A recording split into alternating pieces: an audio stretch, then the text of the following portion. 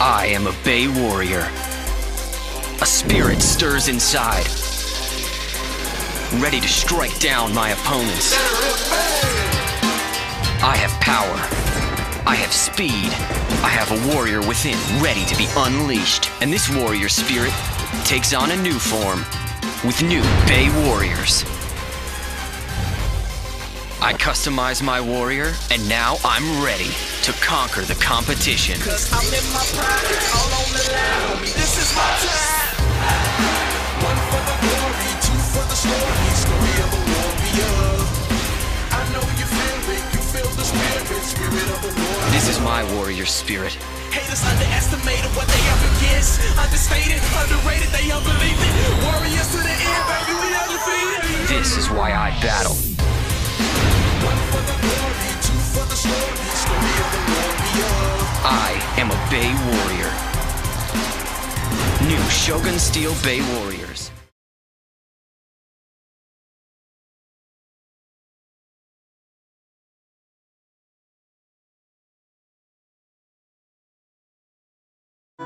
All you want is for somebody to find you. You're falling in a forest, and when you hit the ground, awful sweet to be a little butterfly. Awful sweet to be a little butterfly. Winging over. Amazing. I was very nervous, but Michael Greif, when I walked in the room for the callback, the first time it was just him and the musical director, but when I came in for the callback, Michael goes, "Now, Alex, do exactly what you did last time. Thank you," which is like code for I've told them I like you. Just Prove do it. it. Just do it again. Back me up here. Yeah, so that's what it was, and then I found out the next day. There are always a few things that are funny, but my favorite one happened in L.A. So the song "And Then There Were None," which is Moritz. He's simultaneously, for those of you who don't know, he's singing while Melchior's mother, I think Everyone knows. If you don't know, what the hell are you doing watching this video? Where have you been? Like, you turn off this computer right now. Yeah, so Melchior's mother is reading a letter that her response to Moritz, while Moritz is singing intercut with the reading. So that on its own, just saying, is really tough with a hearing actress voicing for the deaf woman, and then me singing for him, all that stuff.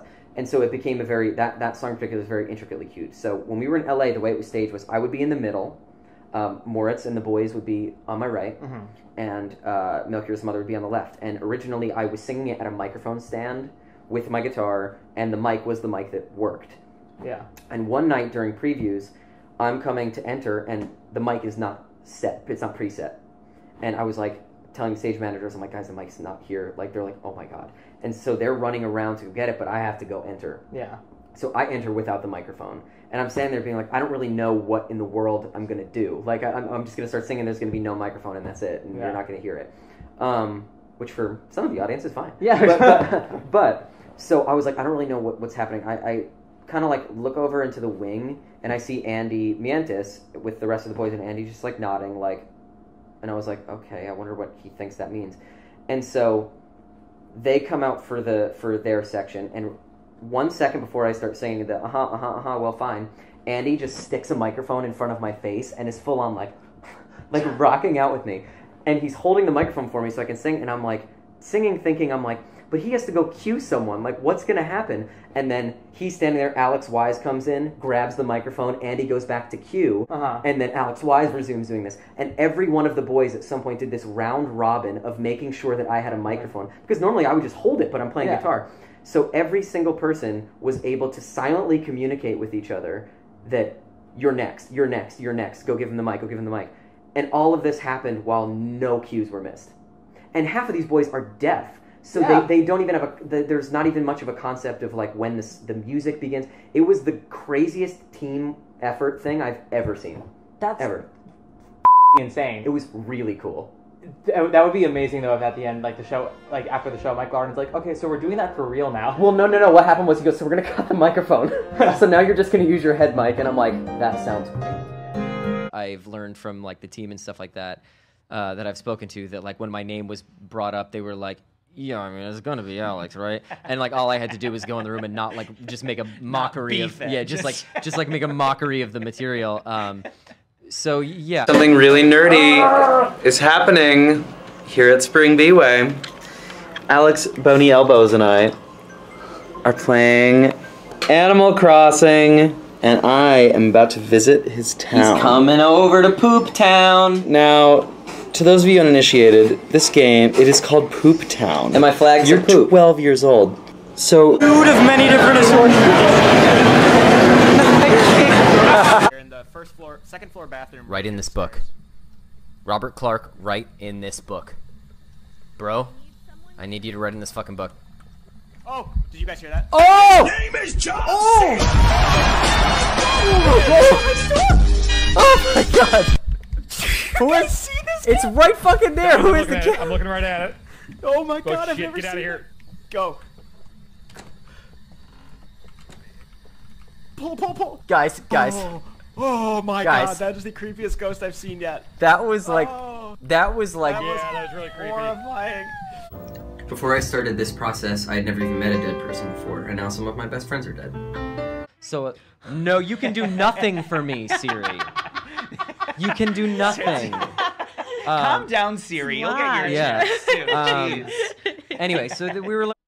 Great. Hello. We're back. We've finished raising money for charity, and now we're here raising money for Alex Boniello. I thought that was pretty funny too. Yeah, same. I didn't know what to do, so naturally I cried a little bit. And...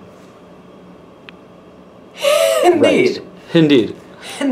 A funny story. So Matt got really lucky. I don't remember if he mentioned this. Matt got really, really lucky and was able to get a PS5 for both me and Andy Bientis. We both, like, Matt got so it's statistically the odds are crazy. So I drove out to where Matt lives, picked up the PlayStation, got to see him from like afar, and it was really, really nice to briefly see him. But I want to tell you a funny story. So I parked on my block, and I was like, okay, like, maybe, I mean, I don't know. It's like, it's a PS5 and people are really trying to like get a hold of these things. You know what I mean? Like, people really, it's hard. It's really, really hard to get them. Because of like the microchip shortage for COVID reasons and stuff. And so I was thinking, I was like, should I have April come down and like grab the PlayStation? Like, what should I do? You know what I mean? Should I have April come down and grab the PlayStation? Because I'm like, I don't really want to walk like a whole city block. It's a huge box. You cannot miss it. And I don't want anyone to be like, hey, is that a PlayStation? And like give me any trouble. I didn't really think it would happen, but you know, it's like walking down the block with a big square of gold. Because people could sell it on eBay for thousands of dollars right now. But I was like, you know what? We'll see. And I found parking really, really quickly halfway down my block. And in New York City, if you find parking, you got to take it. You got to take the parking. So I was like, okay, it is a 25-second walk. It is a 25-second walk. I will be fine. I will be able to just walk. Whatever. Alice, here's where you're wrong. So I got out of my car and I said, I'm gonna walk. It's a very short walk. I'm gonna go. I get out of the car. I would say within 10 steps, a guy ran down the block, goes, yo, where did you get that? I was like, oh man, hey, I got really lucky at a Best Buy. I'm sorry. He's like, how much you want for it? And I was like, I'm going to keep it. I'm sorry. I'm so uncomfortable too, by the way. And I'm still walking with it. He's like, no. He's like, how much? I'll give you $750 right now. I'm like, no, thank you. I want to keep it. Thank you. He's like, $1,000. And I was like, no, I'm going to keep it. Thank you. He's like, and he runs down the block. And I was like, whew, that was really stressful.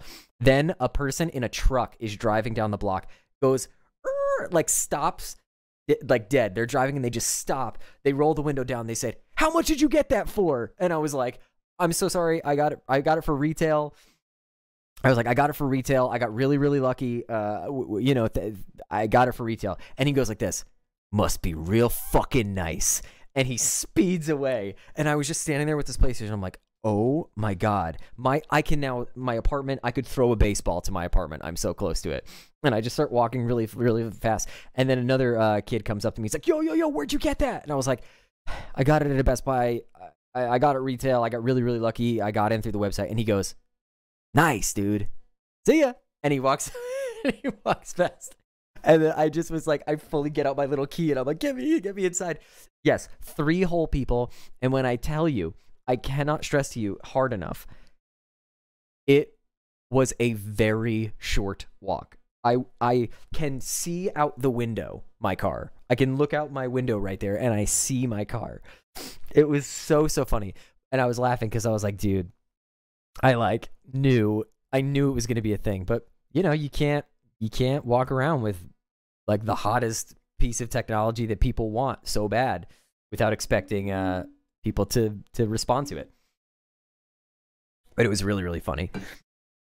Yeah, the kid was funny. The kid was stoked for me. He was good. I've seen him around the neighborhood a couple times. Okay, we've done it. Give me a sec. We're gonna watch this together.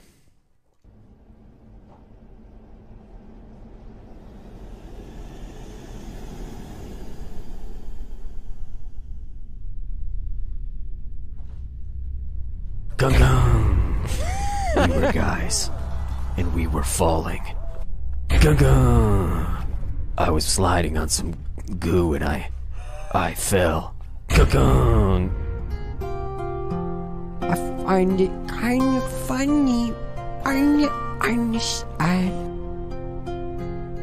We have to save him. Fallen. Rated NC-17. For fucking edgy stuff. For stuff that a bunch of little babies like you couldn't even handle. Directed by Zack Snyder. We live in a society. We all go a little mad sometimes or some stupid shit.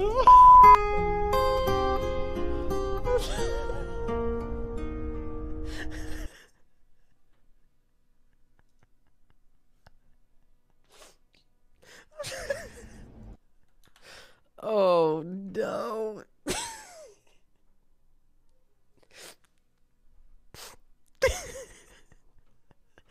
I am really crying.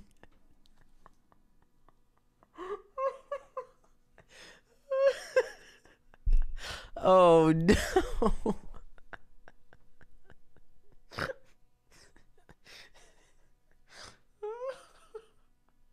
Oh no, I can't stop. I can't stop. Oh no, it hurts a little bit. I'm not gonna lie to you.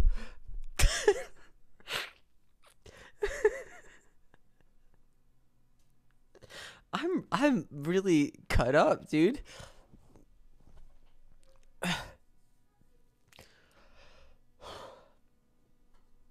Oh, dude. Oh no. How do I let me download that. Thank you for that. That was really, really, really funny. Oh man, that made it that made all of this worth it. Remind me never to Kyla Lauren, thank you so much for following. Remind me to never say anything on the internet again. Oh my god. Dude. Come on. That was so funny. That was so funny.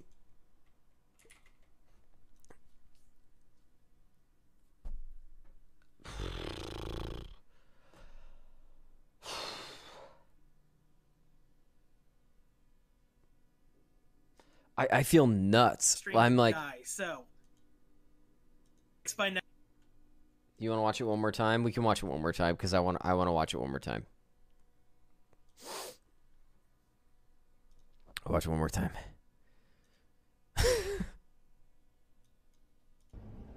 It's the dun-duns that really got me.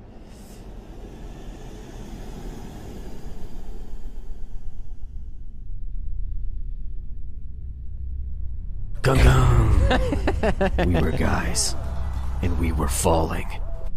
I was sliding on some goo and I fell. Gong. Dude. I find it kind of funny. Dude.